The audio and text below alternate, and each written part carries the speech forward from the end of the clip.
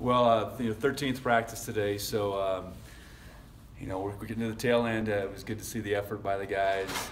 A lot of back and forth between the offense and the defense. Probably a little bit more forth by the defense. Offensively, I think they got after us a little bit today, but that's the nature of spring ball. You want a back and forth affair where both sides of the ball are doing things. I know we got a lot of special teams work done today, so getting closer to putting the finishing touches on things.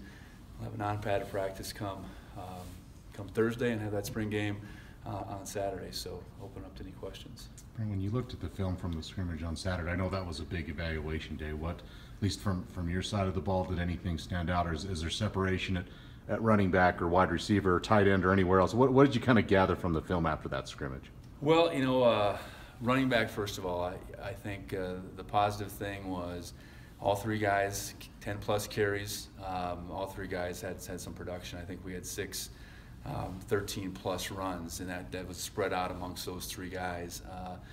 Another positive offensively, we had 100 plays and didn't turn the ball over, and that's credit to the backs. It's quarterbacks protecting the ball. So two scrimmages, 170 plays, 2 turnovers, no interceptions. So it's quarterbacks coach. I think that's a positive. So I think we're continuing to see the positions, tight end, receiver, running back, like we've talked about all spring.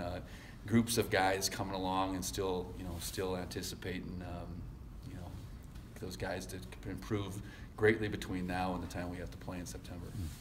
I know the O-line position has been a little thin this spring, but overall, just how do you like the way that group has come along?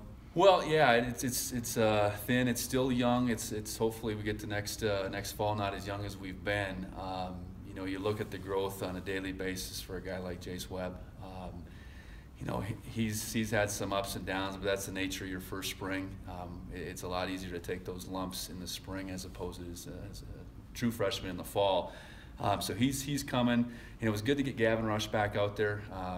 He's 2 weeks of illness, and even though he's probably not himself, liked the fact that he was out there. Guys like Caden Jackson, Zach Wallace are seasoned vets, and that's starting to show a little bit more. And so we're coming. It'll be great to eventually get Ryan back out there and Brinkley back, and now we're talking about having 7-8 guys that we can hopefully put on the field. Brent, I guess from your take from the offensive side, I know you're going against each other, you're not scheming against each other, but what have been your thoughts of the defense this spring, of some of the things they're trying to do or within the system? Just what have been your thoughts of it, I guess? Well, you know what? I think it's maybe a transition back to the roots of the system a little bit more, while Coach Hazelton bringing in some nuances that he's learned over his 5 years away from us, I guess. And I think getting the guys to play fast is the ultimate goal, and you see that that's happening more and more as spring ball goes along. I know the idea of keeping the big plays to a minimum, and they certainly did that the first scrimmage. We were able to pop a few more this last scrimmage, but you see the progress certainly, and the bottom line there is playing fast. And I know getting pressure on the quarterback is something that's been pretty significant the last couple of weeks as they've added more things too. What are you seeing on the back end of that defense? Going against some of those younger guys in the secondary. Well, you know what? The corner position I think is continuing to evolve. A guy that didn't play much last year in my mind that's really stood out is Tyler Hall. He's looked good. He's been very consistent. An old vet like Rob Priester that's kind of been in and out. You see him becoming more and more consistent. In the safety position, playing without Andrew is sprung opportunity for guys like Elijah and Josh Boyd. And I thought in particular Elijah did some good things, especially coming up and tackling football on Saturday. I know you talked about your new role having, part of that being getting out more in the state more. Did you have anything kind of special that you specifically did with going up to Casper in terms of, just kind of getting out and seeing the state? Not yet, no. Pretty much going up there and calling plays, but I know we've talked about some opportunities over the course of the summer, and so once spring ball is done, we'll be out spring recruiting, and I'll be in my area and that type of thing. But once that time is done, we'll get a chance to maybe do some more things.